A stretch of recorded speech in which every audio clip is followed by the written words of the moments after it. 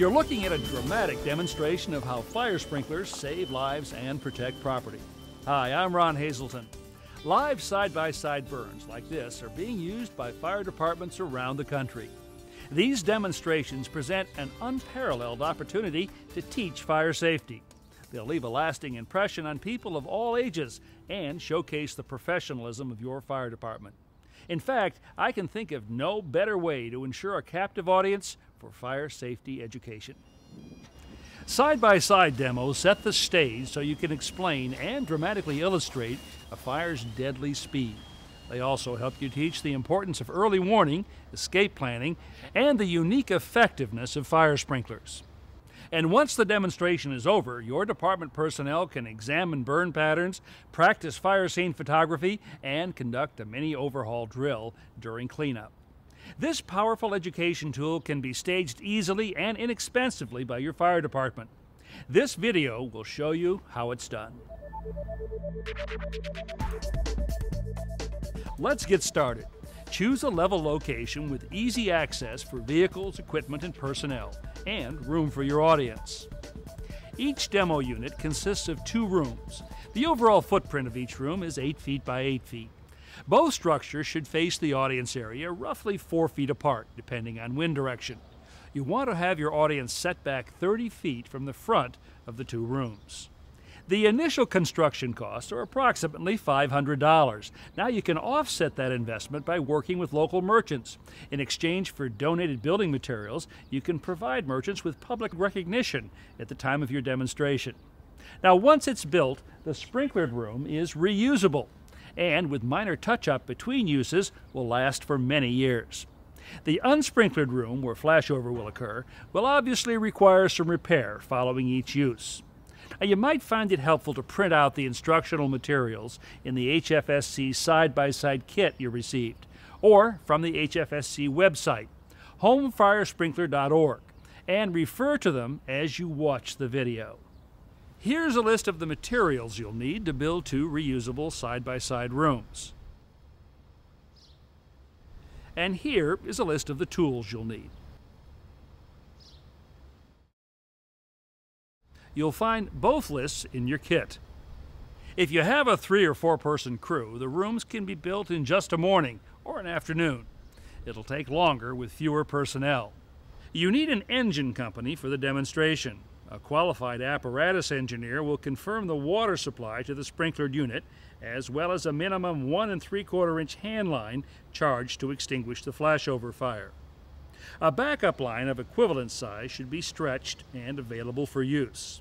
If an engine is used to supply the sprinkler system, idle pressure is usually sufficient, but this should be confirmed with the sprinkler contractor on site prior to the demonstration.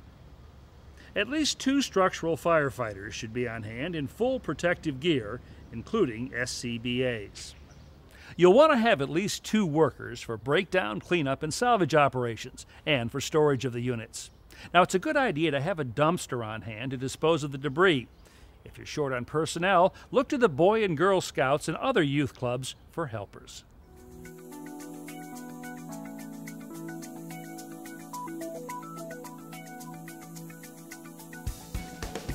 If you plan to reuse the rooms for more than one demonstration, use plywood or OSB board, as we are, to sheet the panels of the sprinklered room and the floor panels of the unprotected room. The wall and ceiling panels of the unprotected flashover room should be sheeted in drywall. Start by organizing the wood studs. For each panel, use 2 2x4 by 93 inch wood studs for the end framing and 4 2x4 by 93 inch studs for the interior and outside framing. Secure all studs with 3-inch screws, 16 inches on center. Once the frame is together, attach the 4x8 by 3/8 inch OSB board or plywood. Use 1 5/8 inch drywall screws.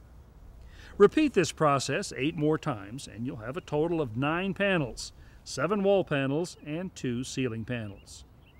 Number these panels 1 through 4 and 6 through 10. Numbering will make reassembly very easy. Now you need to cut and assemble one wall that's narrower than the rest. This will be panel number 5. Use 2 2x4 by 39 3/4 inch studs for the end framing. Use 3 2x4 by 93-inch boards for the exterior and interior studs. Secure the studs with 3-inch wood screws, 19 and 7/8 inches on center. Next, attach a 4x8 by 3/8 inch OSB board to the frame. You've completed all the panels you need for one room. Simply repeat these steps to build the unprotected flashover room.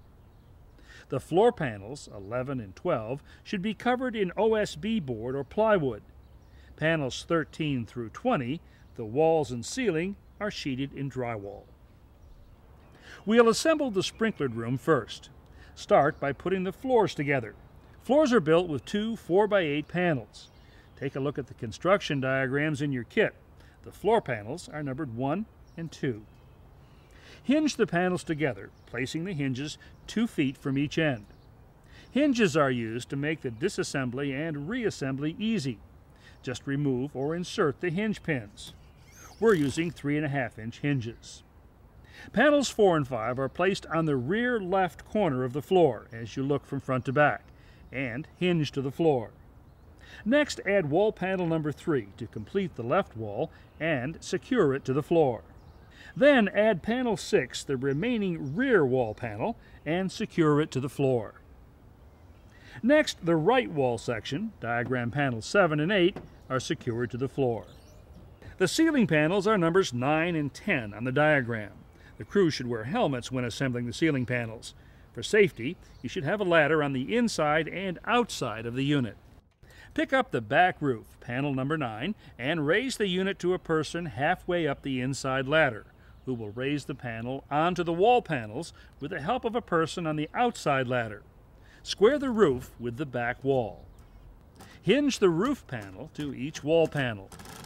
Repeat this procedure for the front roof panel, number 10.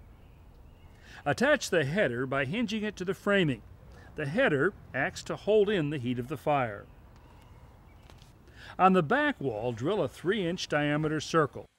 This hole will provide outside access so you can ignite the fire in a trash can placed in the back corner of the room.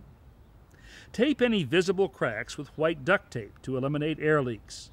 This helps to minimize damage to the unit and contain the smoke. For maximum effect, you want the demonstration to depict a realistic home setting, so paint the surfaces with a coat of primer. For the unprotected flashover room, pre-drill 7 holes in a sheet of 4 foot by 8 foot by 1/8 inch acrylic plastic. 1 hole at each of the 4 corners and an additional 3 holes evenly spaced across the top. Acrylic plastic tends to crack if you don't pre-drill the holes. You'll install the acrylic plastic with 1-inch screws, but wait until after the rooms are furnished to do this. For the sprinklered unit, you can attach the acrylic plastic using Velcro.